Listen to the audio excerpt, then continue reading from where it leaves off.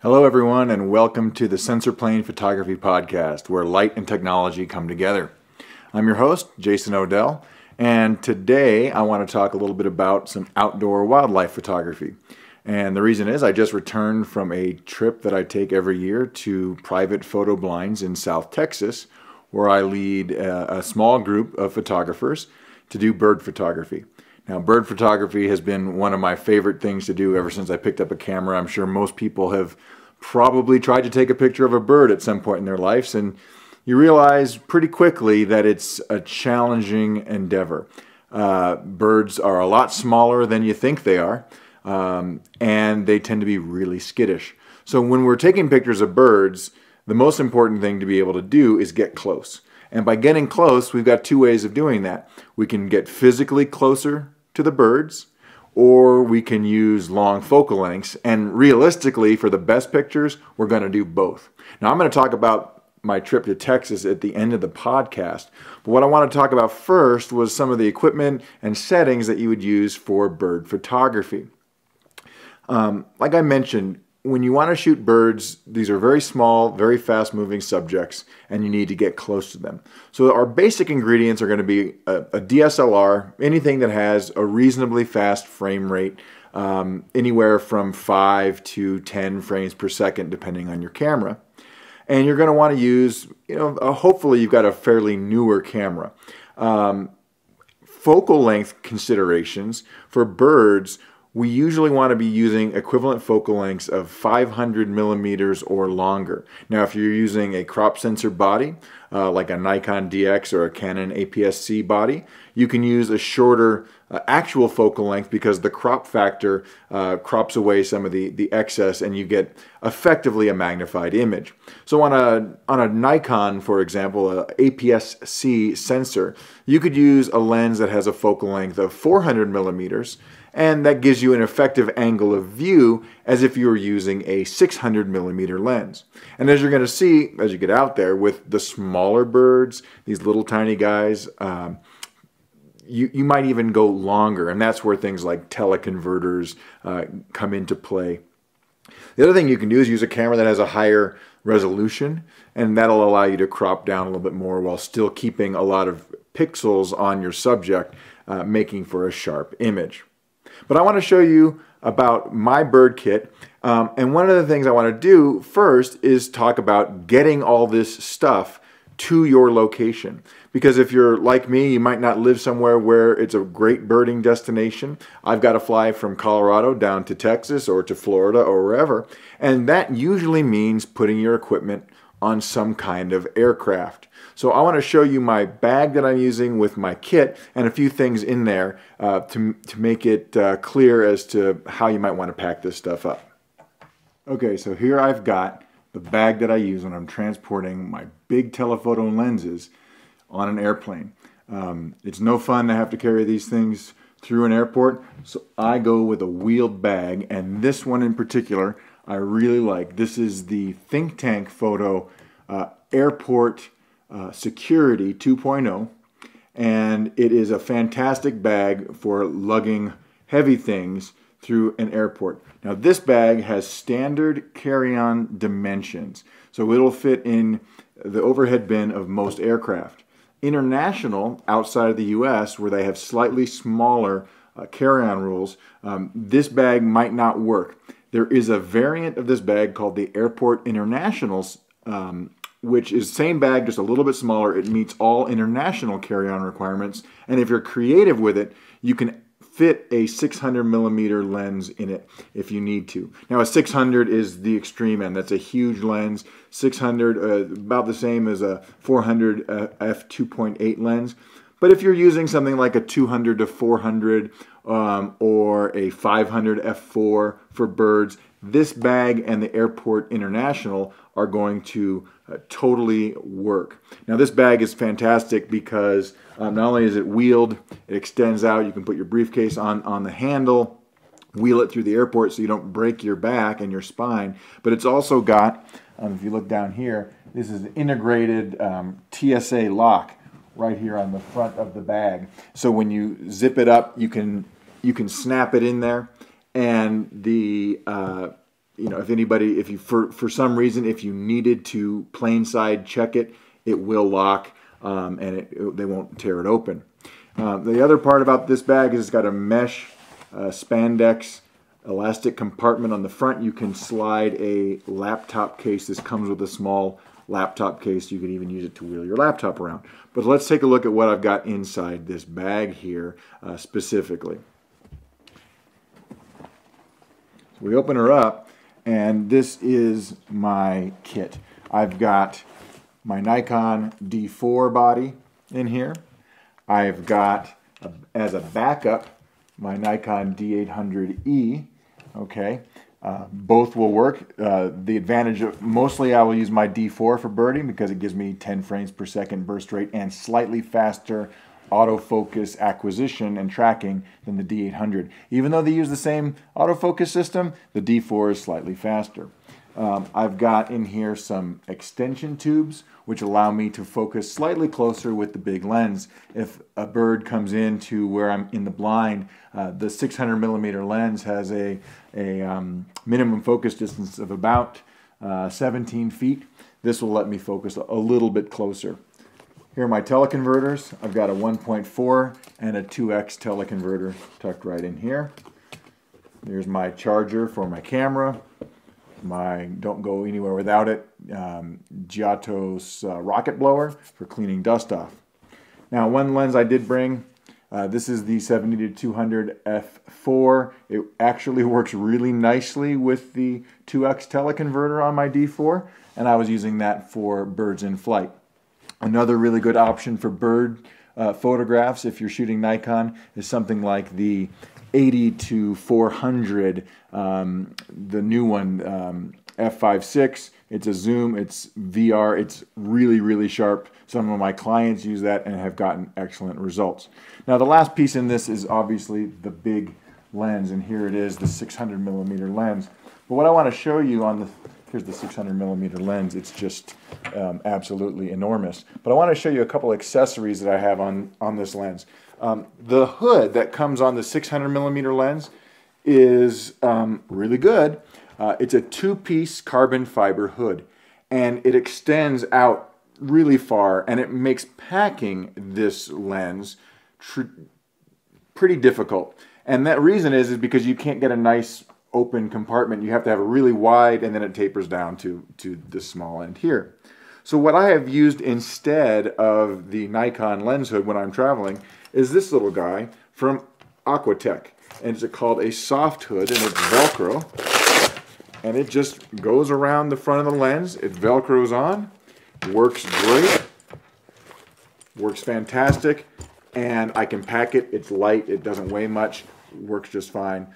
I really like it. And then instead of putting on the little lens cover, the sock, as you will, I've got this also from Aquatech. This is a silicone soft cap, and it just plugs right in there. And it's a nice lens cap for use with my 600, but they also make ones that fit for the 500, the 200 to 400, lots of different lens sizes. So these accessories here allow me to pack this bag far more snugly and fit as much stuff in it as I want for when I'm traveling. And then the whole thing zips up and I just wheel it through the airport. I haven't had any problems going through security with it. Now, the other component of my birding rig is my tripod. And for that, I've got my big 5 Series Gitzo, which I use exclusively with my 600mm lens.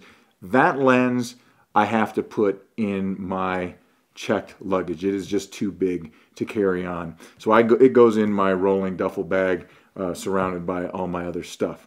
But all the important, really expensive things comes with me on the plane in the overhead bin, and it works. Okay, so now that I've shown you how I get my gear to my field location, let's talk a little bit about camera settings, because that's another important thing.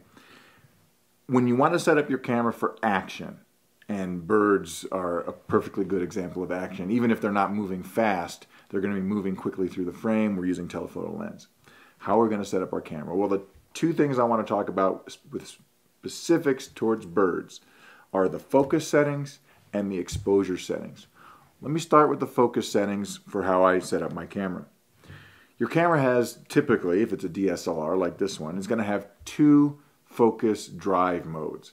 Something called single shot or single servo focus. And that's the one where you focus, it locks, you recompose, you shoot. And then another mode called continuous servo or continuous drive focus. That always tries to change the focus, to compensate for movement in your subject or movement by you. So we want to use continuous focus, continuous servo drive, so that the focus is always trying to lock on to whatever is under the autofocus point.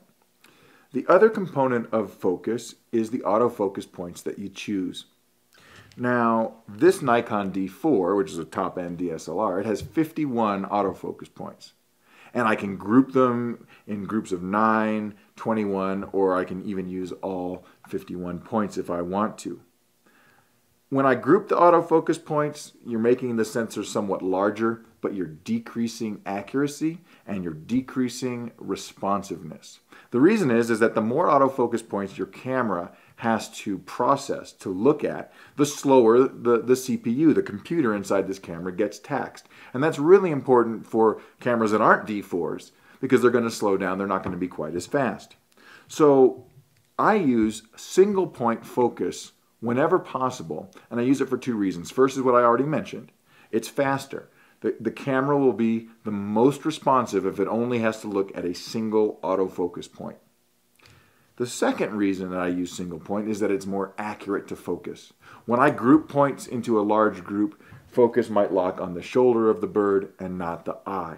And that means you're going to be just slightly out of focus on that part of the subject that you want to really nail and focus. So single point focus, continuous servo, that's the way to run when you're shooting wildlife and birds most of the time. Now flight shots, different story. When you've got a bird flying, it's a farther distance and you're trying to keep a focus point on it, then your dynamic or your group focus points work great.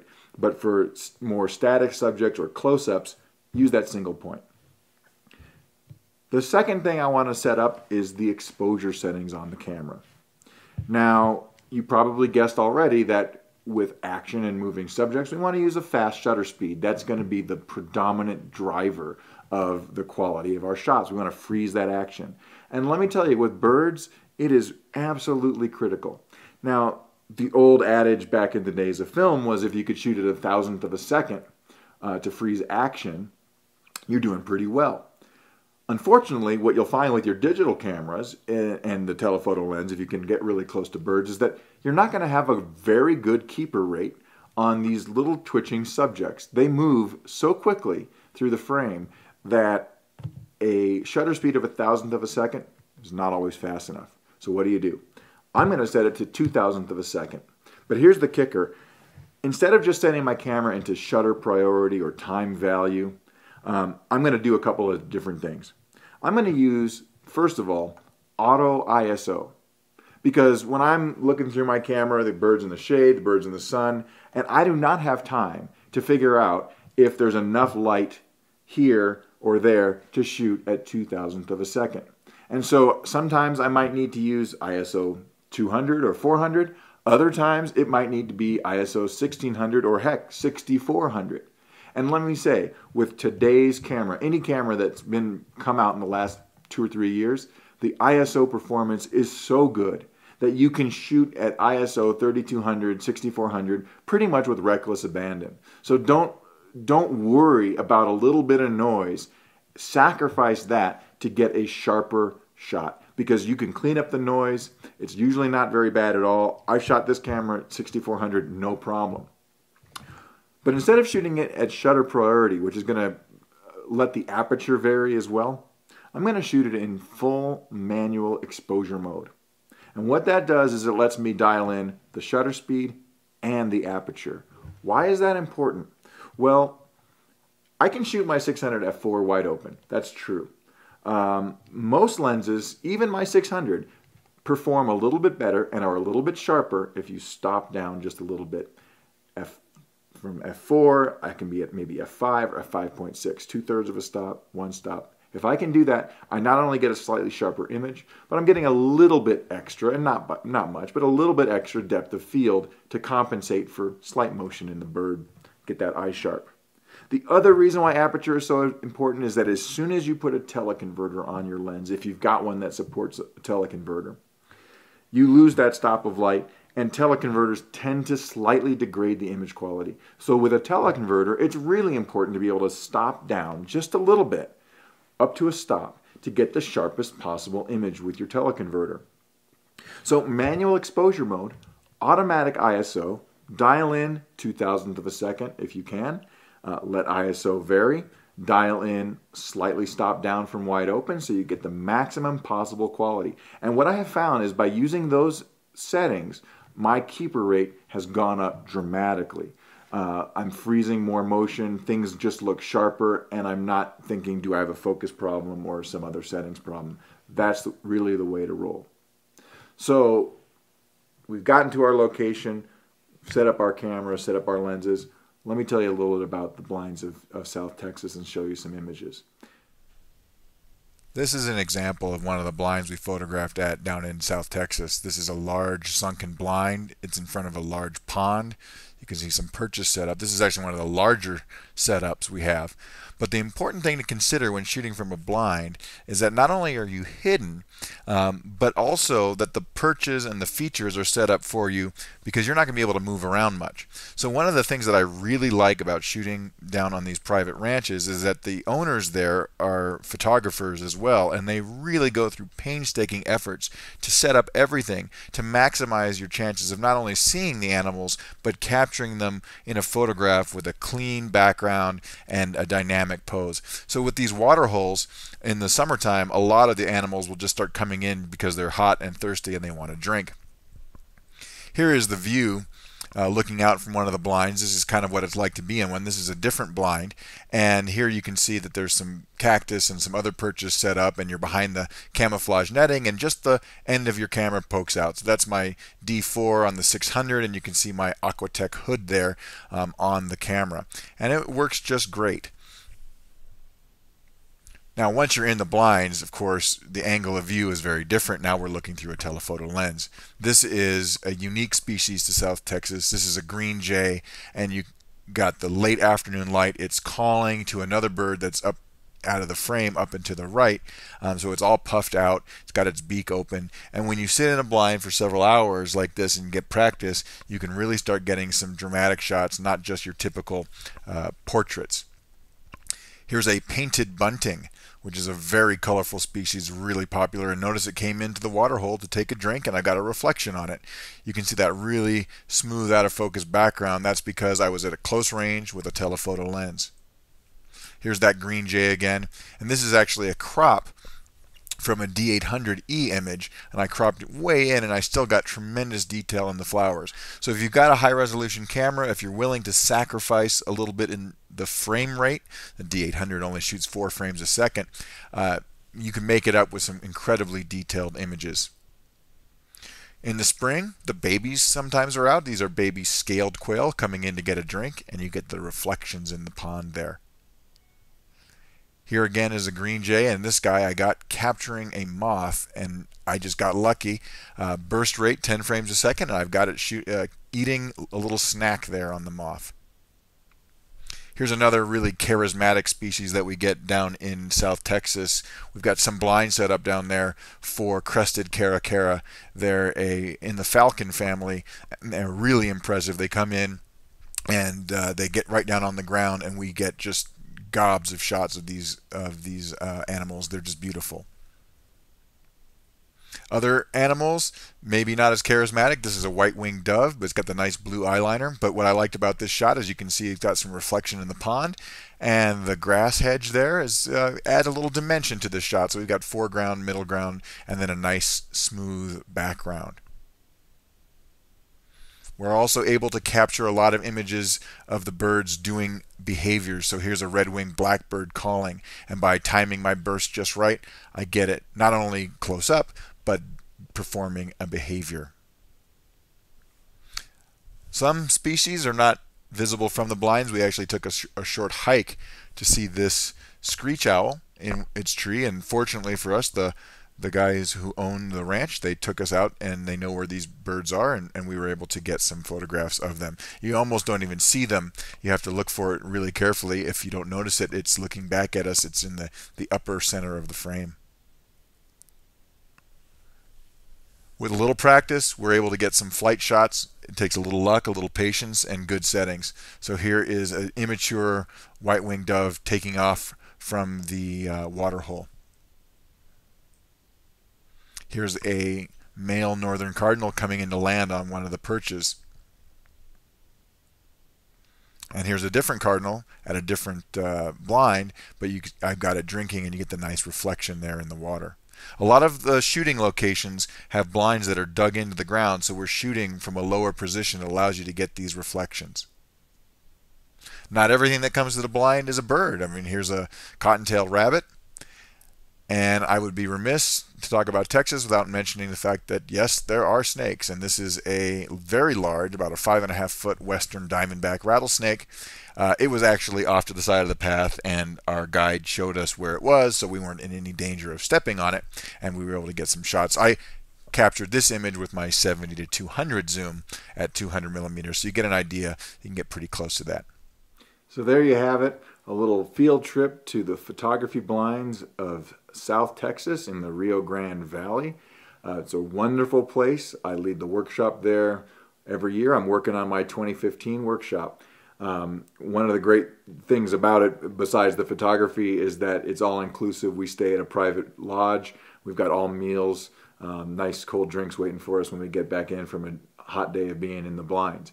So if you're interested in something like that and you want to get those kinds of photos, regardless of your skill level, get in touch with me. Go to www.luminescentphoto.com/workshops and click the link to get over to my meetup group. And if you register there, you'll be notified as soon as I get the photo safari on the calendar for next year, probably in the May-June timeframe. So until then, I will see you next time. This is the Sensor Plane. I'm Jason Odell. Thanks again.